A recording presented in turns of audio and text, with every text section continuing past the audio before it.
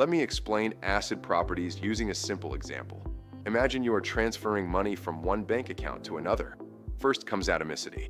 Atomicity means all or nothing. If money is deducted from your account but not credited to the other account, the transaction must fail.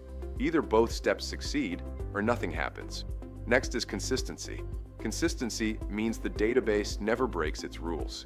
If an account is not allowed to go negative, the transaction will be rejected.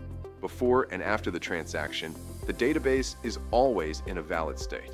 Then comes isolation. Isolation means transactions don't interfere with each other. If two users try to book the same seat at the same time, only one should succeed. Each transaction runs as if it is the only one in the system. Finally, durability. Durability means once a transaction is committed, it is permanent.